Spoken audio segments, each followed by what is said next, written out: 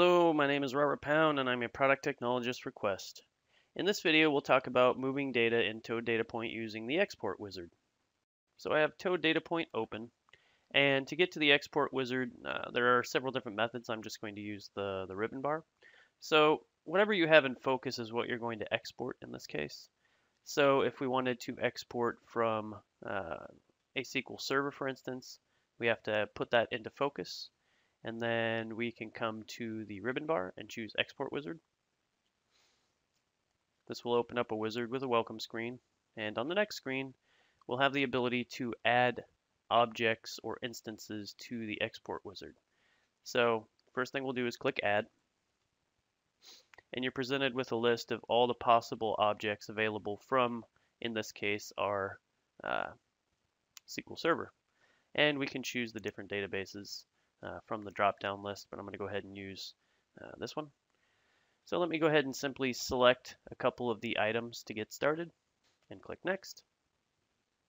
So from here, you have your output options. So there are a wide range of output options from delimited files, XML, HTML.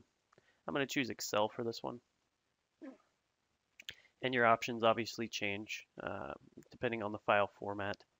But I'm going to go ahead and leave the defaults and choose Next.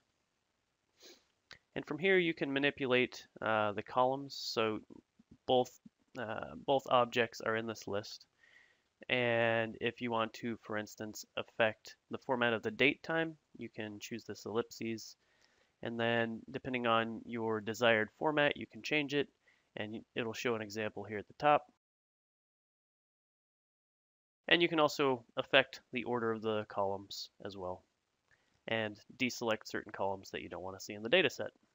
And on this screen, we have the ability to change the location of where the file is stored. So if I click on this, I can come to my shared folder. I can rename this. We'll just call this account cust.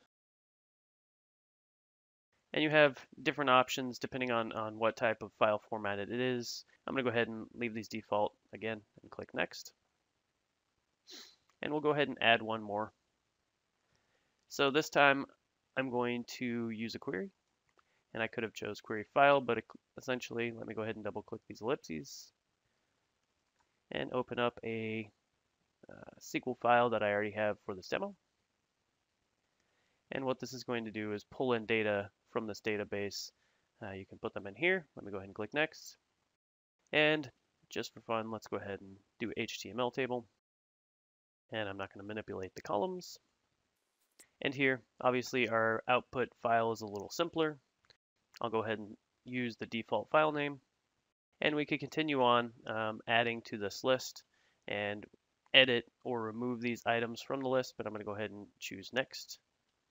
And at this point, we can choose to export the data now. We can also save this as a template, and that can be used in automation at a later date. But I'm going to go ahead and click Finish. And once it's done, it will give you a list of everything that's currently been exported, the rows that have been exported, and then a link to each one of the files. So if I click on this, for instance, it'll open up the Excel file. Or if I navigate to that folder, we can see everything that's been exported. And that is all there is to it for exporting. Hopefully this helped you understand a little bit more about how you can move data in Toad Data Point. For more information on this or other topics, you can go to the help file. It has a wide range of topics as well as tutorials to help get you started. You can also check out the community-driven innovation going on at www.toadworld.com.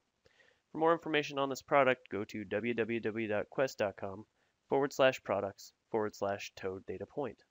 Thank you and have a great day.